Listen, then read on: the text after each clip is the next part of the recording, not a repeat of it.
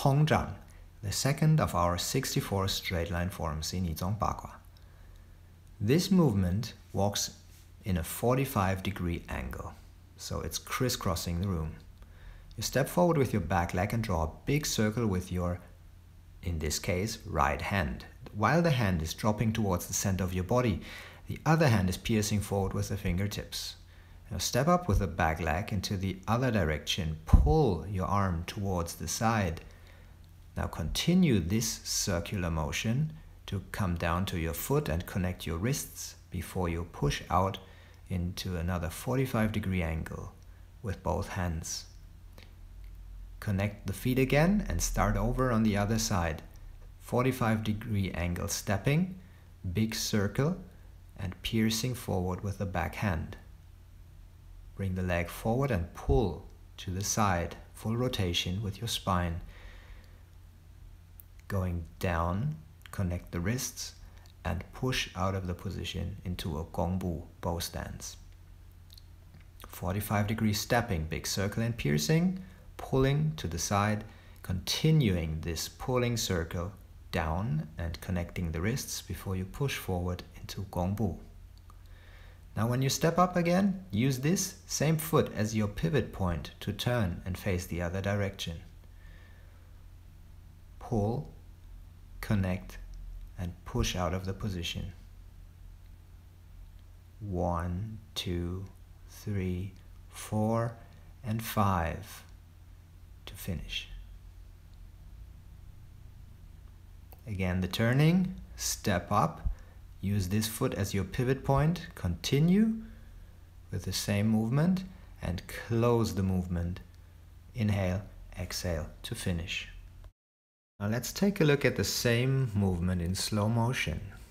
Starting from the starting position with your left hand in front of you, you step forward with your right leg and at the same time you draw a big circle with your right arm, going up and then letting your hand sink towards the center of your body while your left hand is piercing forward with the fingertips.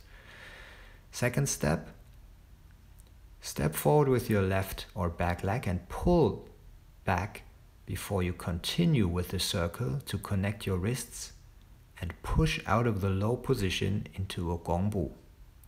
To finish, your back leg is going to be pulled forward and closing the structure before you start over with your left leg again, drawing the big circle and piercing forward, stepping up with your back leg while pulling towards the side into full rotation, continuing with a circle to close your wrists and connect them before pushing out of the low position into gongbu. We continue with regular speed. When you step up, use your back foot as a pivot point to turn into the other direction and then continue with the same movement. It's stepping, piercing, pulling, and pushing out of the low position. Pull to the side, close your wrists, connect them, and pivot to the other side. Always finish this movement with your left leg in front of you. Inhale, exhale, and stop. Same movement from the front. Here it becomes very visible that I'm stepping in 45-degree angles. When pulling to the side, I make sure my elbow stays low. I continue with the circular pull before I connect my wrists and push forward out into a gongbu stance, connecting the legs again. Piercing forward, stepping up and pulling to the side, keeping my elbow low, continuing the circular pull before connecting the wrists, very important here, and coming into gongbu before connecting the legs again.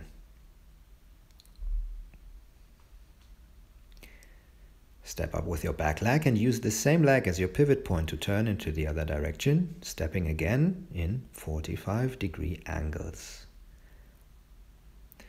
Now when you pull with your arm to the side with the rotational movement, make sure that your knee and your toes are still pointing in the same direction.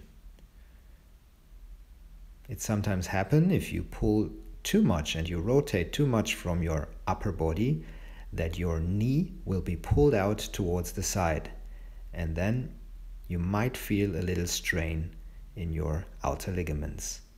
So try to keep everything in line: knees, hand, shoulders, hips, and also the toes.